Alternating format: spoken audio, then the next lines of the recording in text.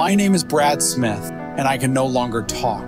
My voice has been recreated using AI, and I'm now speaking to you by connecting my brain to a computer. A third person has received an implant from Elon Musk's brain-computer interface company, Neuralink. When you are able to communicate and look around the room, we often take these for granted. So I went searching for a solution. I discovered a small movable webcam called the Insta360 Link 2, restoring a sense of mobility in my gaze.